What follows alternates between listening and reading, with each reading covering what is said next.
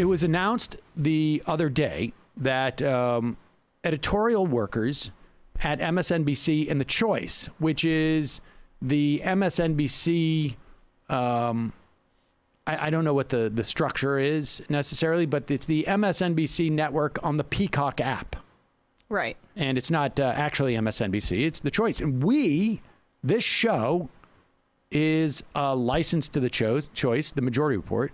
And then we have a second show, which we call Reported, because we interview reporters, primarily, Emma and I do, which is a second show that plays on there. And we also license that show to The Choice. And so they don't actually produce our shows.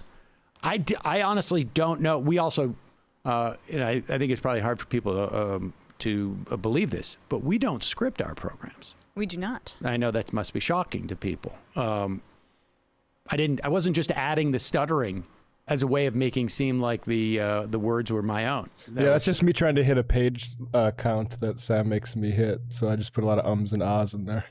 Yeah, exactly. Exactly. There's a character threshold. Exactly.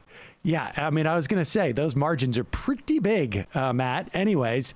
But I just wanted to do that for full disclosure because, obviously this is a story in the news. There have been other newsrooms that have unionized under the Writers Guild of America East. They're two separate entities, the Writers Guild of America West and the Writers Guild of America East.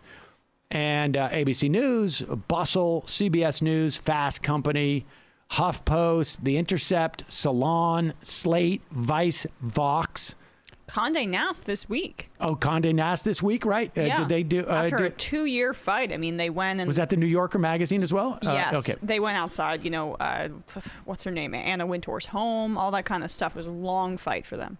Gizmodo Media Group and Hearst magazines. So this is happening, and so it is in the news. And it was our responsibility to let you know that we have a relationship, even though, arguably at arm's length. I don't know how this will impact us. At one point, we'll get a guest on to talk about that. I can tell you that my personal opinion is that I am completely in favor of unionization. MSNBC put out a statement. The president of MSNBC put out a statement to the New York Times, put out by Rashida Jones. She's the president of MSNBC. She wrote, we're looking forward to continuing the type of direct, open, and honest communication that has already resulted in meaningful change at the network. Here's the statement. And she says, I respect our employees' right to decide whether they want to be represented by a union, and I believe our employees should be able to make such an important decision through a standard election process. Now, I don't know what the standard part of this means. It's an election process. There are two different ways that a shop can get unionized.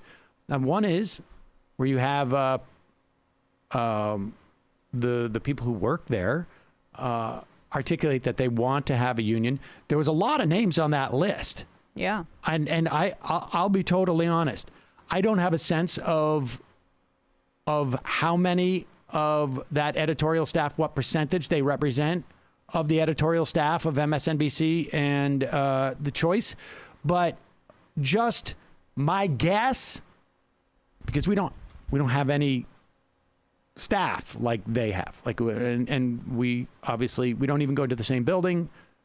But I can tell you that it appears to me from that list of people who have put their names on a document that was sent out that it's clearly the majority.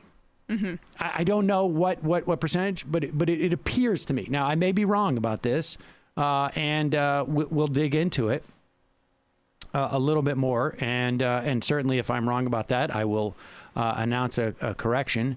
And so there's two ways that a shop gets unionized in this way. One is those people say, we want a union. And they go to management and say, we want a union. And the management says, okay, we're okay with that.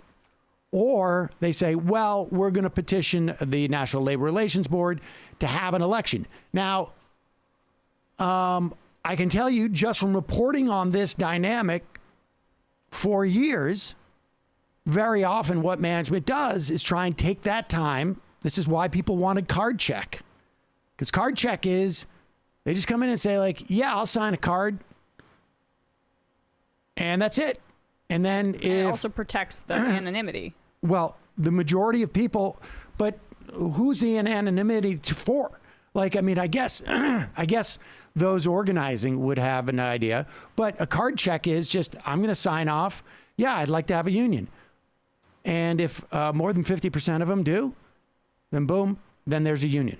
There's no long waiting period and then a secret election later, so that management very often uses that time to entice, cajole, intimidate. We just saw this with Amazon. Saw this with Amazon. And Ben Bessemer. So, in my estimation, when your workers come to you and say, we want a union, your response should be, okay. And, you tell me who I talk to. So that's what's happening. And as this story develops, we will let you know. We have obviously a, responsibility to let the audience know that, we have some affiliation, obviously, with Peacock. I mean, I think most people know that with the Choice app. I mean, the Peacock app, the Choice channel. I think most people know it, but I want to make sure that everybody does.